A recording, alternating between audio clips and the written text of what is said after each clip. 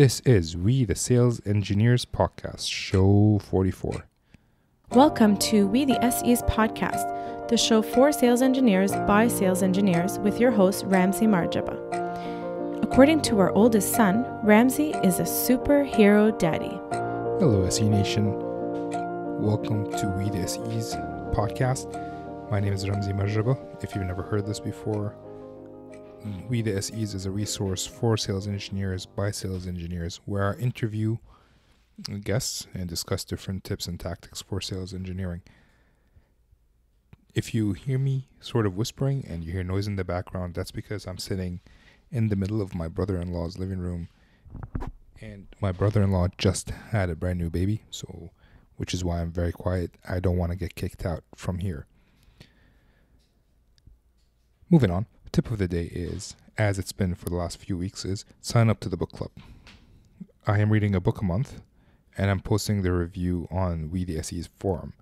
Once you sign up to the book club, you will have access to that forum, and you'll be able to submit your own book reports, share information with other SEs. It's a way for us to build a community together, since there aren't that many communities out there for sales engineers. I have a quick shout out for Tony Gonzalez, who is part of the book club and used this thing called a public library.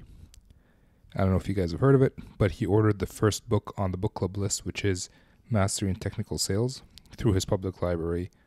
And the hashtag he used was try it before you buy it. So that's cool.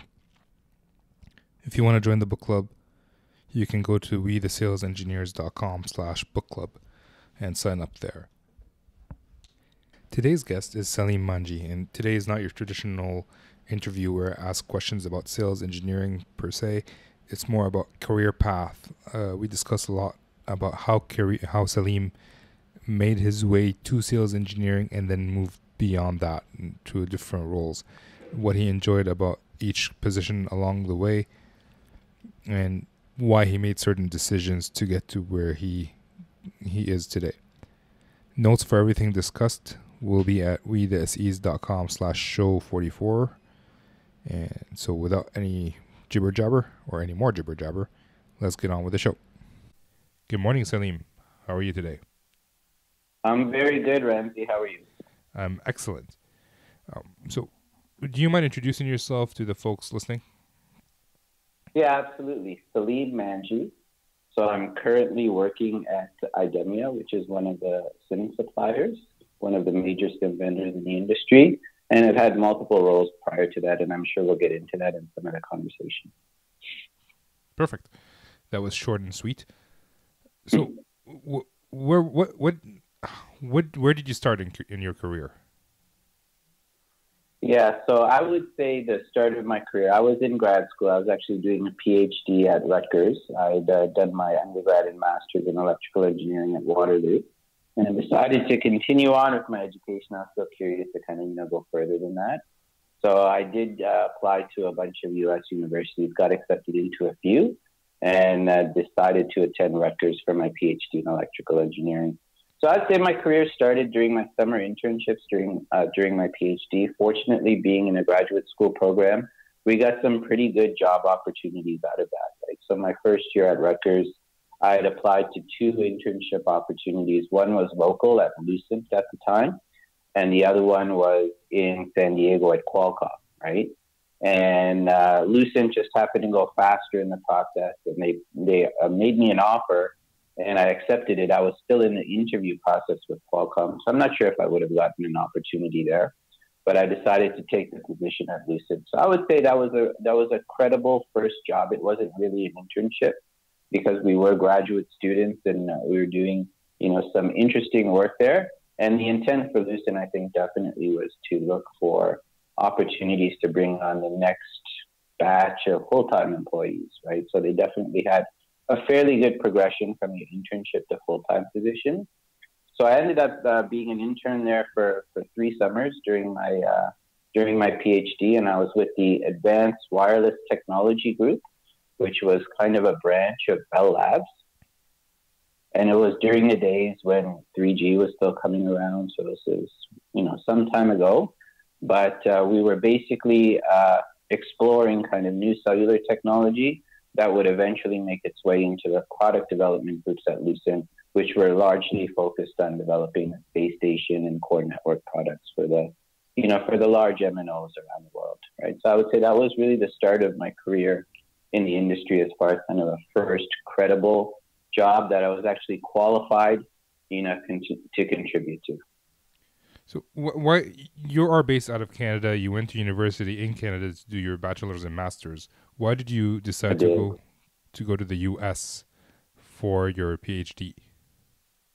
More curiosity than anything else, right? I've kind of tried to maintain an approach of doing things that I found interesting and not overthinking things and just giving it a try. So I had done my bachelor's at Waterloo.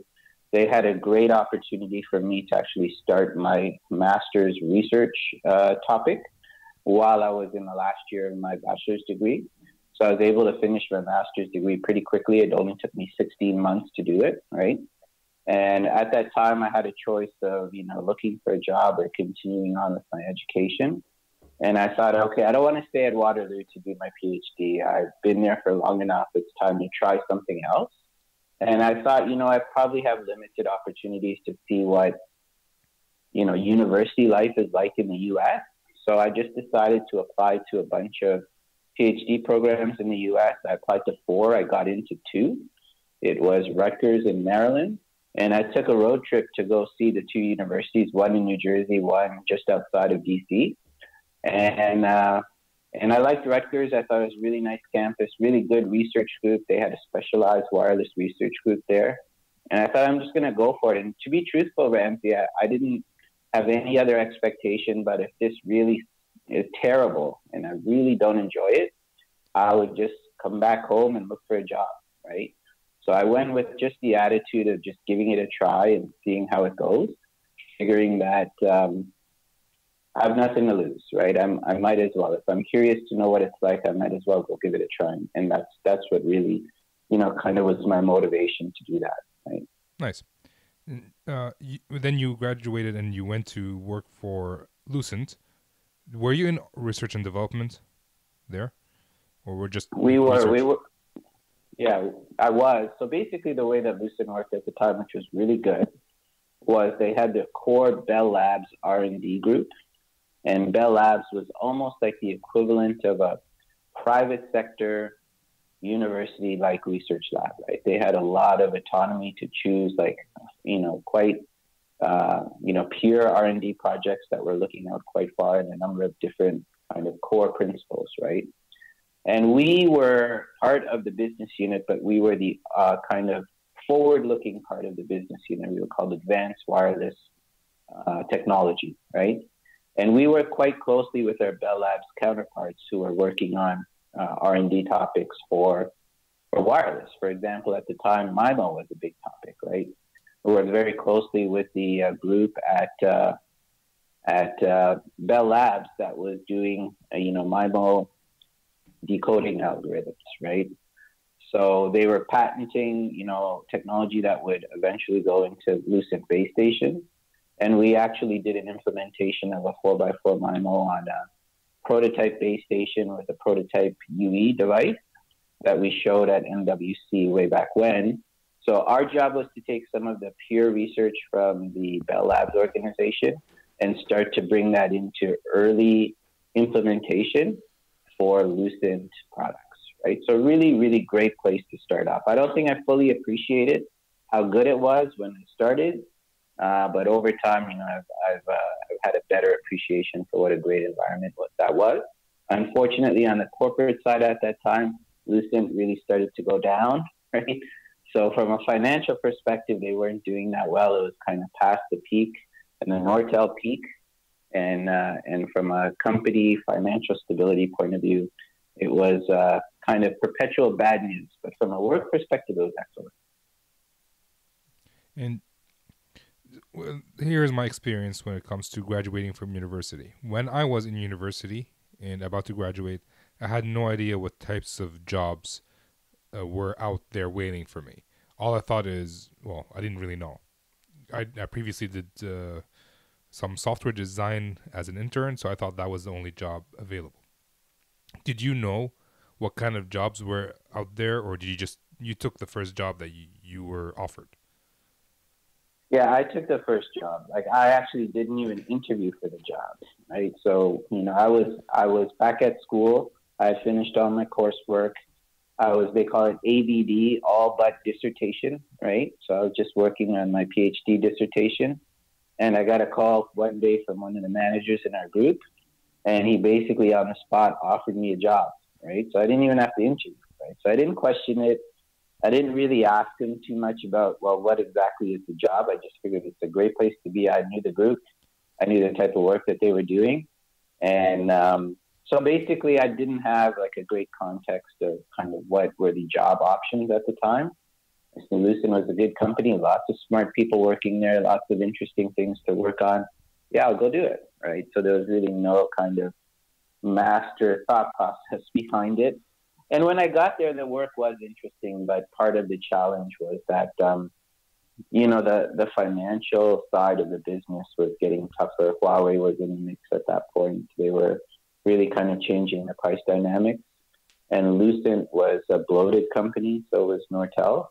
And some of that bloat was truthfully in the areas that I was working in, right? Yeah. So there had to be a tighter linkage between kind of forward-looking work and work that would actually make its way in a meaningful way into the product, right? So Ramsey, I would say, looking back, the part that was kind of unsustainable was that I didn't have really ever a great sense of products that Lucent sold, how they sold them.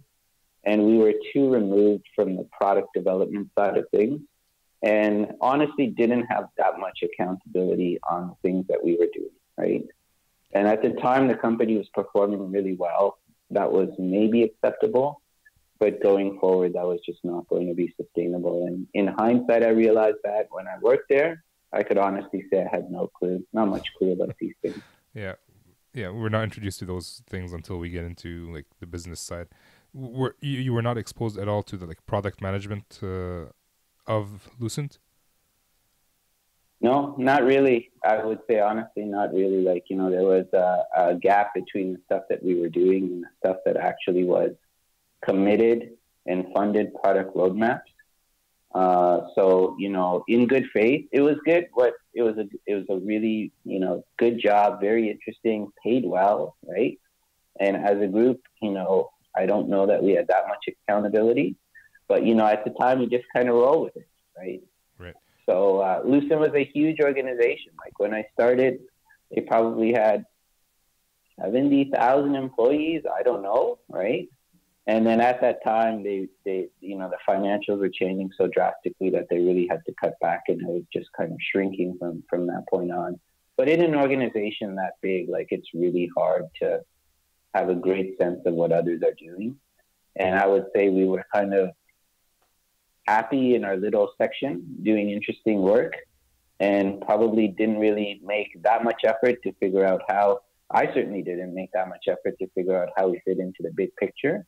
And with 70,000 employees, it was not easy to navigate anyway, right? So that was kind of the dynamic then.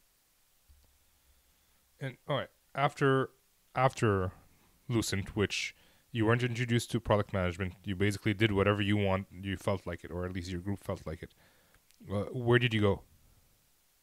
Yeah, from Lucent, I went to Spirent. So I worked at Spirent for a number of years, again, based in New Jersey, so still living in the U.S. at the time. And my first position at Spirent was on the product development side. So very, very different. Spirent was a publicly traded company, kind of a mid-sized company, but really run as independent business units at the time, almost like a holding company. And the business unit I worked for was the wireless business unit, which was brought into the Spirent mix through acquisition. So the parent company was TAS, or TAS as it was known in the industry. And it was really a startup. 3 guys who used to work at Bell Labs who really literally started the company out of, the basement, literally, right? Yeah. And grew it from there, eventually got purchased by Spirent, but we're running it as an independent business unit at the time. When I started, 2 of the 3 original founders were still working. The third had kind of, retired, and and decided to do other things after they got acquired, right? And so the business unit was in total about 120, 150 people. So very, very different environment, very much run still like the private company of the original owners, which was wonderful, and very much a kind of action oriented. It was small enough that everybody had a role to play in terms of being in the value chain for generating revenue and winning successes with customers, right? Nobody was that far away from the customer.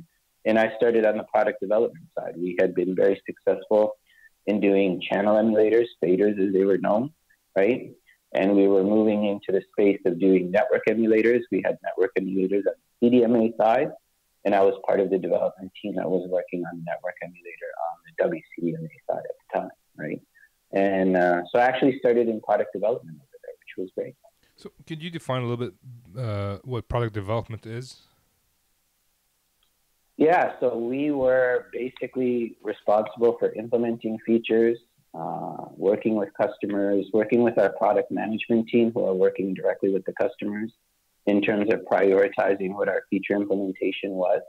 At the time, we were developing a network emulator that was compliant with the 3GPP standard. At the time, I think it was release 5, going to release 6. And we also had to implement features that were in the specification, right? The major features in the specification, the network emulator was being used to test devices, UEs and smartphones.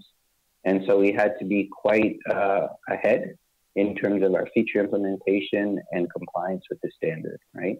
So basically in our network emulator, we had FPGAs, DSPs, we had PowerPC processors, and we would implement parts of the 3GPP standard for base stations in those various computing elements. And it was kind of a, lab-based, typical generic box, effectively, right? And our team was responsible for both the implementation of the embedded PC type software and also the hardware of the box itself. Like it had lots of processing cards, backplane, connectivity, and it was a pretty complex piece of machinery. We bought the base of it from another vendor that kind of gave us the hardware framework, and we would be responsible for all of the implementation on the various processing components in the product. And that's what we did. Would that be like the software part? You were writing code to use the hardware, or what were you doing exactly? Yeah, embedded software, right? Embedded software would be DSP code, FPGA code primarily is what it was, right? And what did you enjoy about that job? Yeah, it was really bringing the standard to life. So I think that was the best part of it. Like you read 3GPP specs, which I knew quite well, but they were on paper, right? And to put those specs into an actual working base station. And at the end of the day, we would have to connect up the device and have it attached to the network, have it make a voice call or a data call, right? And from the device's perspective, it thought it was communicating with a regular base station in its intended use, right? So for me, I think the best part of it was really taking something that was written on paper and to put it into a real implementation, right? And we generally did that very early because we were test equipment, right? Yep. So we were doing it. We were one of the first new features, new functionality. As we had to basically align our feature implementation roadmap and time frame with those of our customers, largely developing UEs and smartphones, right? Yeah. So sometimes we would be the first one that would validate a new feature on a device, right? So that was really good to be able to say that, yeah, that actually worked, right?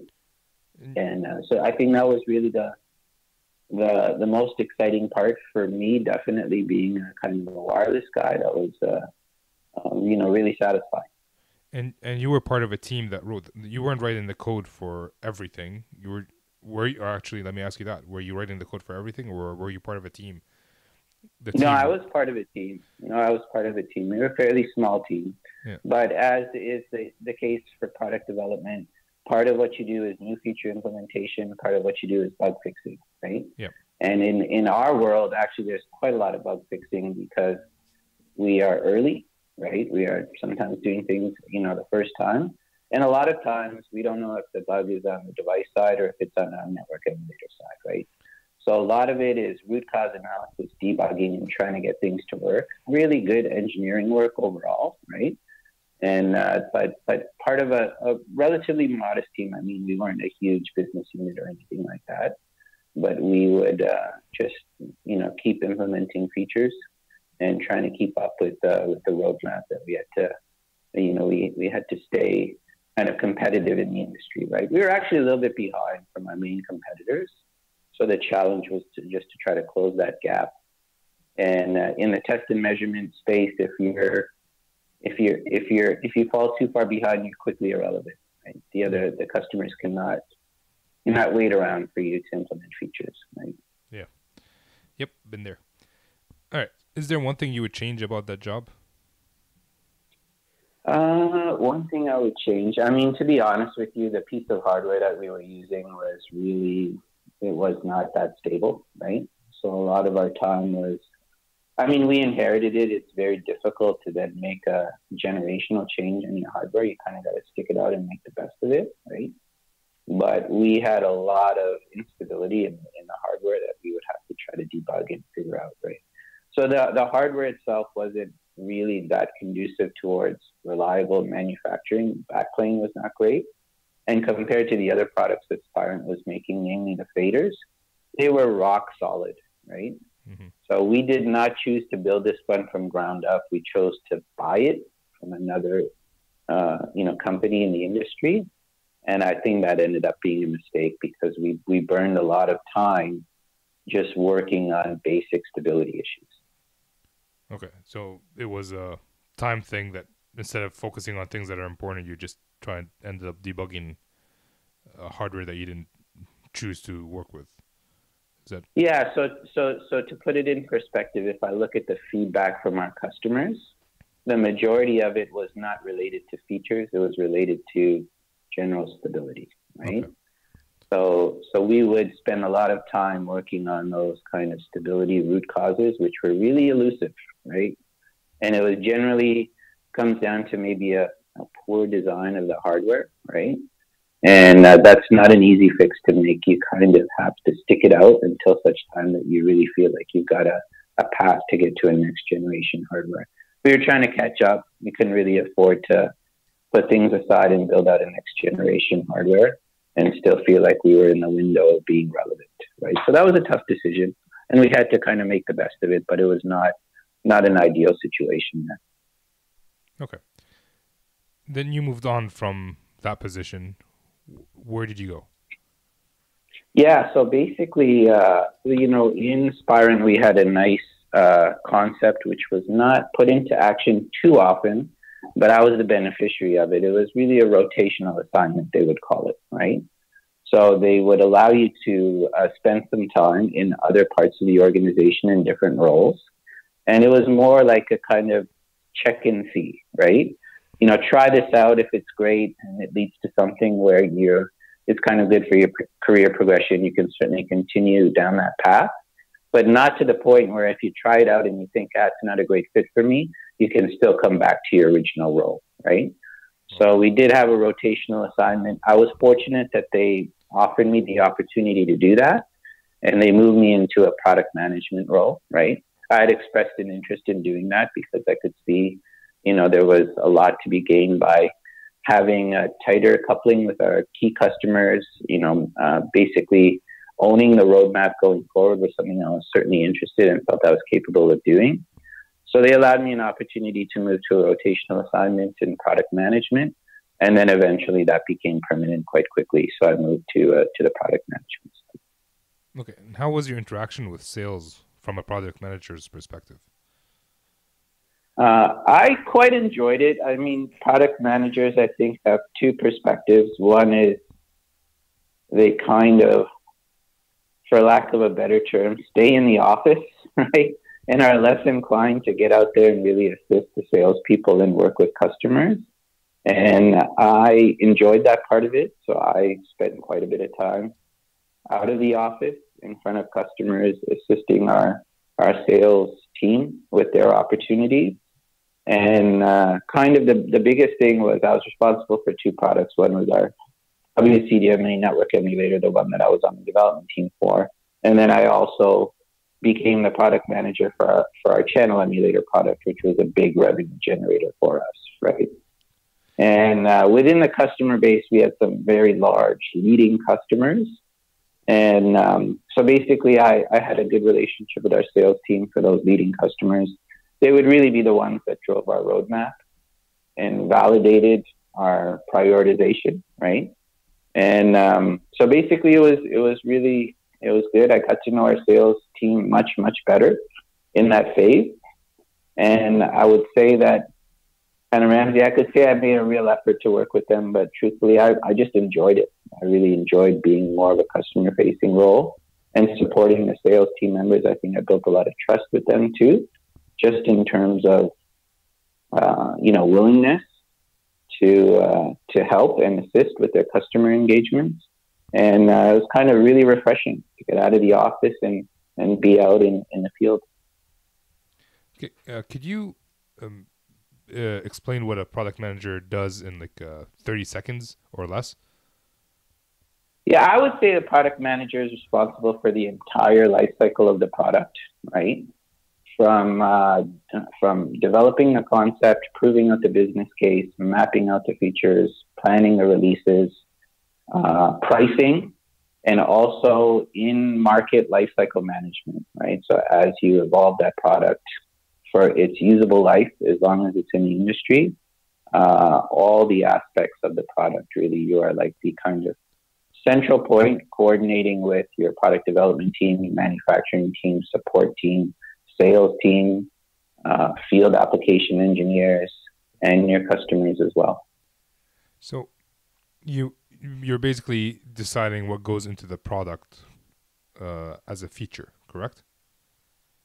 Yeah, I would say you are deciding, but it's not independent, right? So basically, you have to work quite closely with the product development team because different features have a different amount of effort required to implement them, right? Yep. So you're basically trading off. You only have a finite amount of resources, development resources. They have to do credible estimates of feature implementation time, and you have to assess where you get the best bang for the buck in terms of how to plan your release cycle, both in terms of timing and market uptake, right? So you could have a feature that every customer really wants, but it may take you 18 months to develop that feature, right? Right. And maybe in 18 months, it's not relevant anymore, right? Yep. So basically, you have to work closely with your product development team and get as many data points as you can from the customer base to make the best decision of how to map out the product roadmap and ultimately plan for releases, right? And you mentioned that some PMs like to visit customers and others like to stay in the office. How would the PMs who are staying in the office understand what the customer wants and when? I think they rely on the sales team to bring back that information, Okay. right? So you can either get it firsthand or you can get it secondhand, again, for lack of a better term, right? Yeah. No, that's a good term. Okay. And what about, I've worked with a few account managers, and whenever we talk to a customer who needs a feature done, the account manager ends up talking to the PM saying, hey, the customer needs it done now for $1 million deal. And we all know it's not $1 million deal. So how do you deal with that kind of situation? Or have you seen that situation first? And if so, how do you deal with it? Yeah, so my approach would be, I try to build alignment, right? So everybody's kind of on the same page, right? I think that the kind of the tension or tug of war between sales and product management would be product management is always thinking, do I believe you, right? Is this true? Am I going to spend all my time to do this feature? And then the customer's like, I changed my mind. We don't really need it, right? Or, you gave me X, but what I really told you I wanted was Y, right? So there's something lost in the translation, right? Mm-hmm. So from my point of view, I prefer to hear it firsthand, right? in order to hear it firsthand. As you know, I'm sure you know, a lot of account managers are very protective of their customer relationship, right? Yes. And sometimes they have product people come in to the customer and promise them the moon and then never deliver, because 2 weeks later they're hearing, a different story from another customer and they get distracted and go do that other stuff, right? Yep. So there is a trust relationship with the sales team to be credible, be knowledgeable in front of the customer, and be, open, easy, professional, easy to get along with, right? Clear in your communication, and be somebody that the customer actually values, spending time with or getting a visit from, right? Yeah. So my first objective was to try to build that trust with the sales team, such that I could get the information directly from the customer. And our industry is becoming so technical that sometimes the language of the customer may not be best understood by some people on the sales side going forward, right? So it's a challenge on the sales side to keep up with the requirements of what the customer is asking for, to really be able to speak their language, understand what their requirements are. As a product manager, as much as I could, I tried to hear that directly, and so that I could take, it's not somebody else's interpretation of what the customer needs. If I'm going to commit to it, I would rather own it. If I make a mistake, if I say the customer needs this by this date and I believe it'll result in this business, if we do it and it never happens, then it's my mistake, right? Yep. It's not something that I heard secondhand. It was a call I had to make, and I have to live with the consequences, right? And so I was okay with that. I'd rather have that kind of responsibility directly in my hands rather than getting indirect information. So that was the general approach I tried to do as much as I could, right? Nice. Okay, that works for me. That's actually very good. All right. So you did the product management thing. Then you moved on to own your own company. Is that correct? Yeah, I actually joined our family business for a while. So I had that kind of, I guess, Ramsey, I would say I'm the type of person, to be honest, right, that if I have an itch, I just kind of got to scratch it, yep. Right? It's not going to go away, right? So I understand that. That's I've always kind of followed the things that I would find to be most interesting. And part of it was seeing what it was like to really, run your own company and move away from kind of the traditional corporate side of things. So I joined the family business. It was a very low-tech business. It was in the automotive space, really on the kind of chemicals and equipment side for the service side of the automotive space. Our family had been in that business for quite some time, and there was some good growth opportunities, I thought, there, and it was something I thought, let me try it and see how it goes. It also coincided with the time that we moved from the U.S. back to Canada, right? So we were moving back to the Toronto area. And I had a choice of kind of, continuing on in the industry or trying to do something, different, right? So the opportunity was available for me to, try things out at the family business. So I decided to go ahead and do it. Did you enjoy being your own boss? Or were you your own boss? I would say I was within the definition of being my own boss. Yeah, I mean, our company had about 15 people overall, right?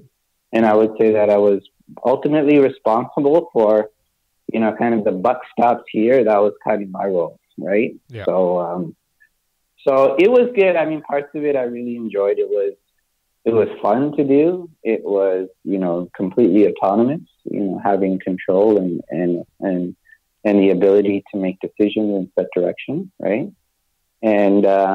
And then at the end of the day, I thought I had done as much as I could. There was probably an inflection point. So truthfully, again, you can kind of set a direction, but you all have to be on the same page in terms of the direction that you want to go. So we were very much a local GTA, Toronto kind of business, right? And there was an opportunity for us to grow nationally, right?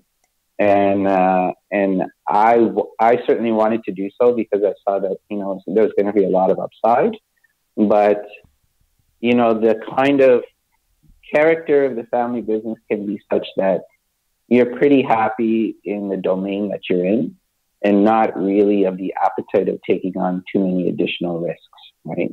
Yep. So there was nothing wrong with the existing business. It was doing fine. It was profitable. There was a limited amount of incremental growth, but I would say that the overall preference was not to chase the growth. It was just to kind of continue being successful in the area that we were already in, right? So in that respect, I said, okay, that's fine. That's as far as I can take things. And if the overall preference is not to continue to kind of pursue growth opportunities, there's a limited amount of additional value that I can bring or interest really that I would have in kind of continuing on with that, right? So I'd say the time I spent there was great, but for me, like, you know, I wanted to take, you know, more risks and look for more growth, and I could certainly see that was not the preference. That would take people out of their comfort zone, and that was not really. It was not worth it at the end of the day to kind of force changing the character of the company, right? Nice. So I thought that kind of reached a conclusion, and it was. I'm glad I did it, but there was a limited amount of additional interest for me to continue to do it. Okay. All right. Well, and then you moved to another. So you moved quite a bit. Like, well, let me put it this way: you've been in the business for a long time, so you've had the opportunities to try different things. What did you try next? Yeah, you know what's weird, Rabbi? I gotta tell you, like for whatever reason, I tend to go in 3 or 4 year patterns, right? I feel like I'm continuously like doing a degree, right? Yeah. I stay in a place for like 3 or 4 years, and then I just end up kind of, you know, moving on to something else. And it's worked for me okay. I've, again, followed my interest, and so far, you know, knock on wood, it's been a pretty good pattern, right? Yeah. So far, I've followed the same pattern as well. I think it's good enough to make a meaningful contribution, but if you don't think that that's really what you want to do indefinitely, it's like you learned, contributed, taken some experience away from that, and then I always feel like, okay, there's something else I'd like to do more, right? Nicely and try to figure out a way to move into the next thing. It's worked out right. It's worked out right for me. I hope for you too. Yeah, me too. We'll find out. All right. So then I did. Go ahead. So then I did move back to Spirent, right? So the opportunity opened up. Spirent had gone direct in Canada. They were working with a distributor prior to that. Yep. They had gone direct in Canada, and I maintained really good relationships with the team there. And they had an opportunity for an SE role in the Canadian market, and they were happy to bring me back on, right? And, you know, the kind of comment was at the time was, you know, Salim, are you sure you're going to want to do this? And I was like, what do you mean? So that's a local Canadian account, and, you know, you've done like global product management before. And I go, no, for sure. I'd love to do it, right? So basically I was the SE in the Canadian market. At the time, BlackBerry was still a strong account. We had some of the M&O accounts, which were pretty good as well. And so basically I was back into a customer-facing role, now part of the sales team, but in an SE role. How would you compare the SE role to the product management role? I think the product management role is better defined. The SE role, I think the product management role, to be honest, from company to company, is not the same necessarily, but has similar characteristics, right? If you've been a product management at one place and you know, you're kind of trying to be as marketable as you can and apply to other product management roles, I think generally those other companies have a decent sense and trust your experience in that role, right? I think if you're an SE, I feel like the phrase is kind of, I'm not overly happy with it, right? Yep. I think that different companies manage their SE resources differently, right? And I think at the time, Spirent did not do a great job. Like the part of the SE role that I personally didn't like is that it was a two-man role, right? So there was an account manager and there was myself, right? Yep. And at the end of the day, it's easy for the SE to feel kind of like subordinate, right?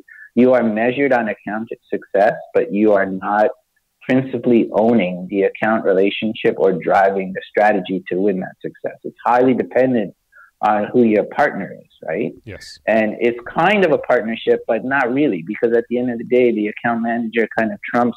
If you have a different way of approaching the account or something you consider, in most places, the account manager could trump you, right? Yeah. And in my particular case, the account manager who I was partnered with, I mean, I think he meant well. He intended, you know, his intentions were good, but to be a good account manager, from what I've seen, like, it's not rocket science. You just really have to be a good listener, be able to, have some trust with the relationship, be personable and be approachable for the customer, be a good internal seller so that your company will prioritize and trust what you're bringing as far as customer-facing information goes, right? And the other part of it is you have to be just organized and diligent, right? I mean, a lot of sales is just staying on top of things, right? Yep. And so from my perspective, I truthfully have to say I didn't love, our good friend Cleanne knows who the account manager was in the Canadian market. Very good person on a personal level, not a great fit for the account manager role, right? Mm-hmm. And so my individual experience, the SE role was fine, but being in that kind of two-person, I much prefer putting SEs in different roles, like a technical account manager, where you really have a clear ownership and directive and autonomy to pursue that directive, accountability, right? If you're accountable, you want to be in control of what you're accountable for, right? Or the other side is you have truthfully a good team selling approach, right? And the two-man approach, you're so dependent on the person that you work with, and as an SE, you're generally the junior in that relationship. Yep. And it can sometimes not work out to be great, right? Yep. In the team selling approach, you're really working as a coordinated team. You could have an overall account owner. You could have a technical account manager, say for a telco, such that you were focusing one guy on the wireline opportunities and one person on the wireless opportunities. And as soon as it's more than two, it's a team, right? Yep. So I personally prefer just really owning the goals myself or working within a true team environment. But the two-man operation, not my favorite, to be honest. Okay. So I do have a few notes more than anything. Excuse me. Yeah. I noticed, at least for my stint at Spirent, when you're working one-on-one with an account manager, depending on the personalities of the two, the SE could either turn into an assistant or a gopher, or they can turn into like an advisor. And it's not something that, like, the SE has some control over it, but it's also the account manager. Because if the account manager is threatened by the skills of the SE, they'll try to, hurt the SE just so that they won't take their job in the end. At least that's from my experience. I don't know what you have seen with regards to that. Yeah, I would agree with you, Ramsey. I'll put it in slightly different terms. So to me, I think that when you look at that kind of two-person operation, the role of the account manager is very clearly defined, right? And the role of the SE is less defined, right? It's not like they're saying, this is the job description of the SE account manager. You have to work within this job description. I find that the SEs are a little bit less protected, right? In terms of not being at just the whim of the account manager. It's okay to work find your right balance, right? You're always going to be kind of in a team where you do have to find your right balance. But I find at the end of the day, yeah, that gopher kind of role does happen quite a bit. Hey, do a demo, go support this customer, report back, tell me what's going on. But then when it comes to the serious business of actually putting together a commercial offer and figuring out who you're competing against and what your strategy is going to be, sometimes you don't have as much a voice at the table and you have a lot to add, right? So you're not sure if your voice is really going to be heard at the end of the day. And the other part of it that I personally don't like is, from my experience, most account managers, their comp plan is 50-50, right? Yeah. And they're completely measured on just how much do you sell, right? And an SE might be more base and less variable, like maybe like an 80-20 was not uncommon, right? Yep. And so inherently you kind of feel like, I don't have quite as much skin in the game. You got to defer to the person who's got the most skin in the game, right? Yeah. But then I think that it creates a very ambiguous role for the SE, right? And to be honest with you, Ramsey, my pet peeve is I hate the term, the SE term. I really don't like it, right?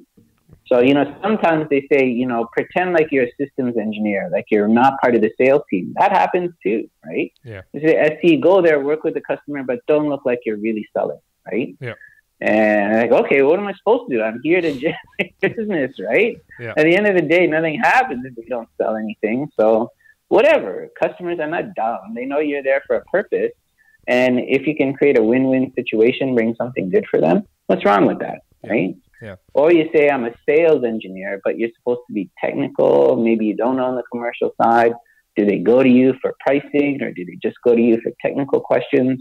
What do I go to the account manager for? Like, it's kind of ambiguous, right? Yeah. And the account manager has an easy out. Oh, anything technical, go ask the SE, right?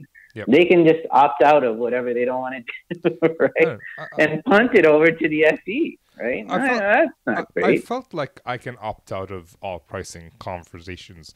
Note that I had a good sales guy. Like, I was more of a trusted advisor for him than I was a gopher, which made me happy. So whenever there was a pricing situation, I would just send the account manager the part numbers, and he would figure out the pricing that he would provide. That being said, a lot of SEs would prefer being on the 80-20 with less control than being 50-50 with more control, just because they want to be employees more than they want to be sales folks. If you understand what I'm trying to say. Well, I got to be honest with you, Ramsey. I have a problem with that, because I would ask every SE, what's your career path?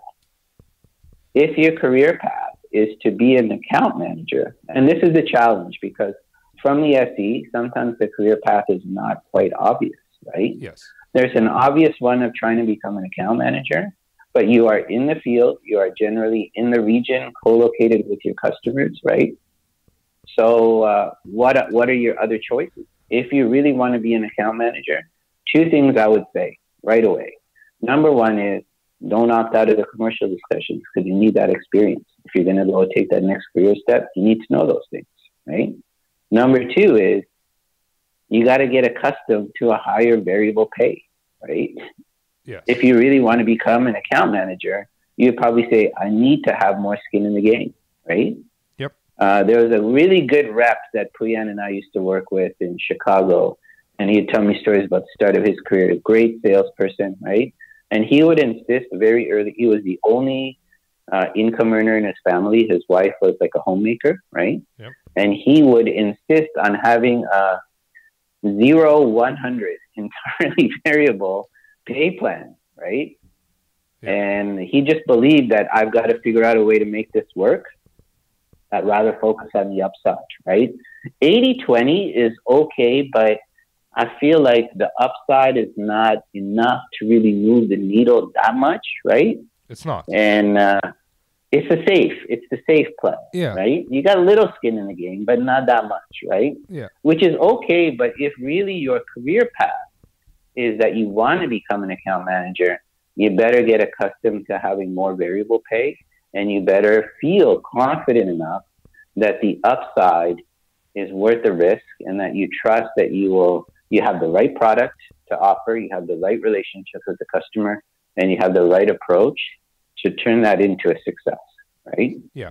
I do want to note that almost 90% of the SEs that I've known and worked with have been SEs over 10, like some have been 15 years SEs, as in that is their career path. They don't want to move on from being there, which is why they're okay like passing on the like commercial conversation. But yes, you are correct. If you want to do something different, then you have to work on those skills to become something different. You're not going to become that. So then, Ramsey, what my pushback would be on that? I think the SEs are underappreciated, right? I think for the value that you bring and the experience that you have, I don't think it's a fully appreciated role, right? I would much prefer to see the SE career path evolve to being a technical account manager, right? Yeah. A credible and equal counterpart to maybe a global account manager, a key account manager, whatever it is, right? Because, going forward, it's hard to be in a technology sales role if you cannot speak the language, right? And you end up being kind of the interpreter for the account manager. And going forward, like if it were my company and I looked for the type of people that I would hire, like if you can speak the language of the customer, if you can keep up with the technical side of things, if you're good at listening and eliciting requirements, if you're trusted with the customer, all the commercial side stuff is fairly easy. Like you can pick that up really quickly, right? Yep. But a person who cannot speak that technical language, to pick that up is really, really hard, right? Yes.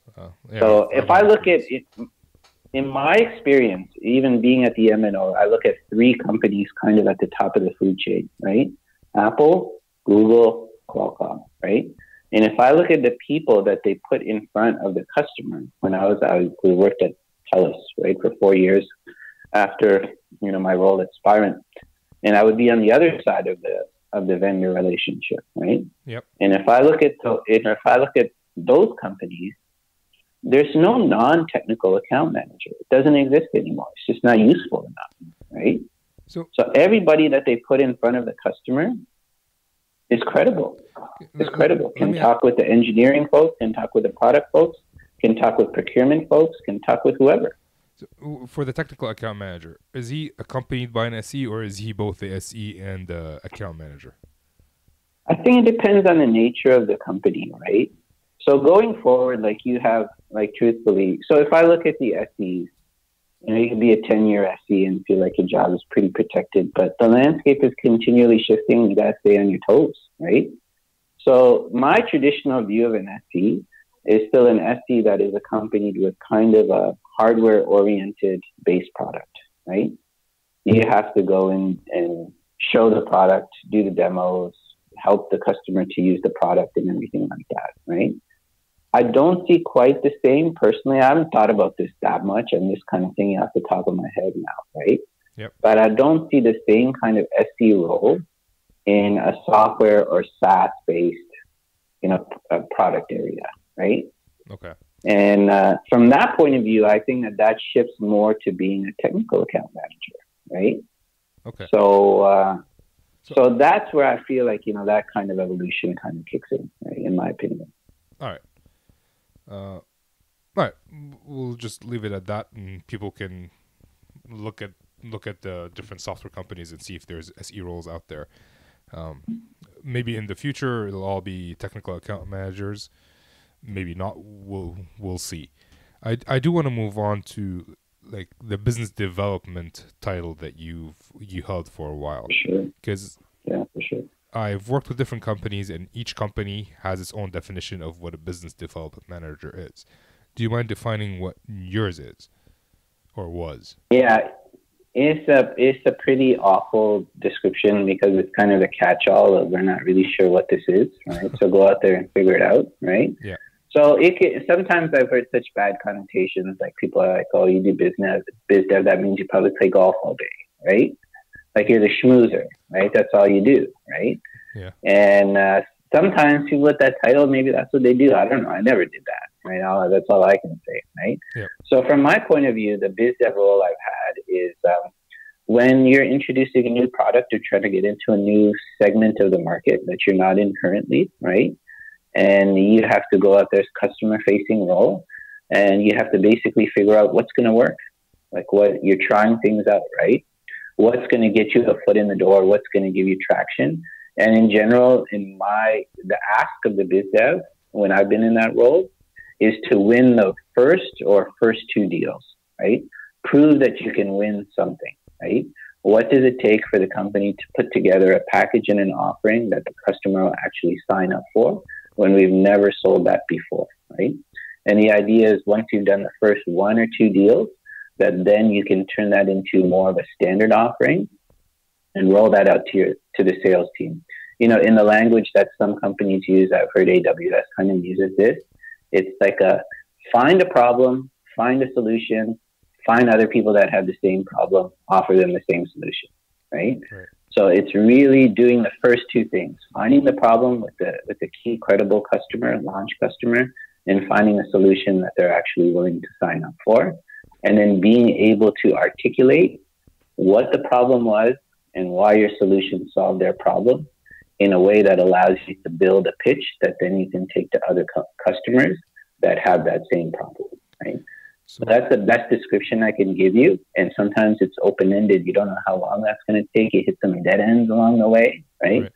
And the environment can change on you, right? So generally for biz dev, the hardest part is to come up with a credible set of objectives that measure whether you're actually succeeding or not, right? Okay. There's a lot of unknowns that you got to deal with. Right. So what happens after you sold your 2 deals? Are you fired? Yeah, that's a good question, right?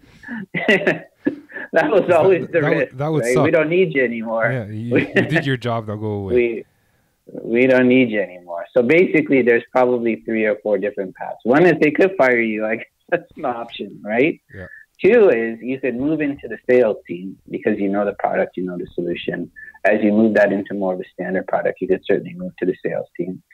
3 is you could move to the next thing on the biz dev side, the next thing that you're trying to introduce to the market and figure out how you're going to do it. Or the 4th one would be you'd move to another role, like a product management type role or whatnot, right? Okay. But, I'd always say that. We would joke around that same thing. Like, once you get the first 2 sales, they don't need us anymore. They'll just get rid of us. Yeah. so that thought does cross your mind. And maybe that's kind of a negative incentive. You have an incentive to drag it out longer. Well, right? if you drag it out longer, you're going to be fired because you're not doing a good job. And if you do a good job and finish early, you might get fired because you finished your job. But obviously, that's more of a catch-22. It's more of a joke because if you did such a good job, they'd want to keep you on to be either the salesperson for that product or to be the business development person for the next product. Yeah, in my biz dev role at Spirent, like we were introducing the one box tester, which we weren't in. We would do more systems, racks of test equipment. Yep. And so the expectation was a one box tester earlier in the R&D cycle, right? You'd have to engage with customers earlier, more than what we were accustomed to in terms of our account relationship. So we did talk about that. What would be the evolution of the biz dev team? And basically that section of the market opportunity was sufficiently different from all the other things that we did that the expectation is we would become an overlay sales team specializing in that particular area, right? All right, perfect. So we are running out of time. I do want to touch on what are you doing right now, and then maybe we'll move on to the not so fire round. So what's your role currently today? Yeah, so I started with Idemia in August, right? And Idemia is a new name in the industry, but 2 older companies that merged together, Oberthur Technologies and Morpho. They were 2 of the top 4 SIM vendors in the industry. And they merged together about a year ago and rebranded as Idemia, based out of Paris, French run company. And they do business with all the major MNOs, a lot of the OEMs, car manufacturers these days, IoT type use cases. They also do financial products like credit cards, and they actually are one of the major suppliers of passports and driver's license, and they do the global entry system in the US and all these types of things, right? So my role within that company is the solution sales side for the mobile operators in North America, and that's largely focused on eSIM-based opportunities now. So eSIM has really kind of turned the corner. You see it in products like the Apple Watch, the next generation of iPhones. And all of that has really changed the way in which the SIM is offered from a product-based offering to a service-based offering. And so that's my role now in the North American market, working for Idemia Mobile Operator Business Unit, as it would be called, and working on the digital solution side. Okay, so you are in sales. You moved on from sales engineering and product management to become a full-time salesperson. Is that correct? Yeah, I mean, we are like an overlay sales team. We do have account managers that work directly with the MNOs and largely are responsible for the traditional SIM products. And we have a global overlay team that is responsible for the next generation. We call them the digital solutions. And I'm part of that team in the North America region. Okay. And how would you compare that? Which did you prefer, being a salesperson or an SE? Based on the conversations before, I think I have an idea of where you're going to go, but I'd like to hear from you. Yeah, I certainly feel like, I like the SE at the time, but where I am now, definitely the role that I'm in now, right? Yep. So it is really a technical account management role, I would say, is the best way to describe it, right? Okay. And it's good. I think for us, the biggest challenge is moving our commercial models from product-based to services-based, which is a common theme over the last 10 years in the industry. And but overall, I quite enjoy the role that I have right now, at least for the next 3 years, right? So we'll see if my 4-year cycle kind of continues on, right? Yeah. So good. All right. So let's move on to the fire round, if that's okay with you, or not. Yeah, sure. Go ahead. It's supposed to be a not so fire round, but we are running out of time, so let's do it as a fire round. I've changed it out a little bit if you've heard it in the past, But for now, out of all your jobs, excluding what you're doing today, which was your favorite?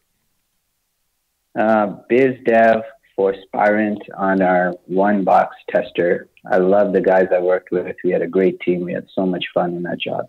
Okay. And which one did you hate the most? Which one did I hate the most? Yeah. I would probably say, in the end, product development at Spirent, because our just hardware product was so flaky. It was really hard to get anything done on that platform. It became very, very tiring, very tiring. Okay. Is there a book or resource every SE who wants to transition into sales should read? I don't have one. I think the best is just mentors, people in the industry, getting a few different perspectives and experience has always been the approach I would encourage and have taken myself. I think it's hard to capture that in a single book, and things change all the time. So I would just say stay on your toes, talk to a lot of people, find people that you trust, and share experiences. And never feel like it's a one-way relationship. It's two ways all the time. You always have part of your experience to share, and so does the other person, right? Okay. So that also answers my last question, which was any advice you would give an SE who wants to transition into sales. Do you have something else you'd want to advise? Yeah, I think for me, Ramsey, to be honest, if you look at the way the world is going, don't discount your technical side and your customer relationship. I think sometimes people think that sales is some magic world, like there's some magic formula to be good at it. It's really just common sense, having the right personality, building trust with customers, being pretty organized in terms of how you approach your day, your week, your month, your quarter, your year, right? And all of those things, I think if you're kind of above average, now you don't have to be a superstar, but if you're above average at each one of those things, you'll be good in sales. But the part going forward, I think that is becoming more and more critical is everything is technical. Your customer is more technical. There used to be this layer of middle management that would rely on technical teams to tell them what they needed, right? Yep. That's all gone. Right? Everybody you deal with is proficient and a subject matter expert in the areas that they're responsible for, right? Yep. So don't discount that you really need that part in order to be successful. And that's the hardest part for people who don't have it to learn, right? The other stuff of basic, kind of account management principles, I think it's pretty straightforward otherwise. And sometimes at these, we discount the stuff that we know really well and actually has a lot of value going forward, right? So I do encourage SEs to really think about the value that they bring, the skill set that they have, and recognize that it's going to be even more valuable going forward. Perfect. That's a perfect way to end the show. Thank you, Salim, for joining me today. I appreciate it. My pleasure, Ramsey. I enjoyed it. Thank you very much. Thank you. All right. Bye-bye. Bye. And this brings us to the end of the show. I hope you guys enjoyed it. I really enjoyed talking to Salim. Thank you, Salim, for coming on, for being open about your choices, why you made them, and how it's shaped your career, and your motivation to go from one job to the next. I liked how Salim equated working for 4 years in each job is kind of like getting a university degree, and that was an interesting observation. So show notes are at wetheSalesEngineers.com/show44, or if you don't want to type all that, it's wetheses.com/show44. If you believe, like I do, that books improve your life, sign up to the book club. I'm trying to build the communities there, as I mentioned in the intro. It'll help us come together as a community of SEs, because I cannot find a big community of SEs that works together. So sign up, let's learn together, and you can do that at wetheses.com/book club. I think that's enough for today. I talked a lot during the intro, so let's keep it short and sweet. Thank you guys for listening. With that, this is Ramsey signing off.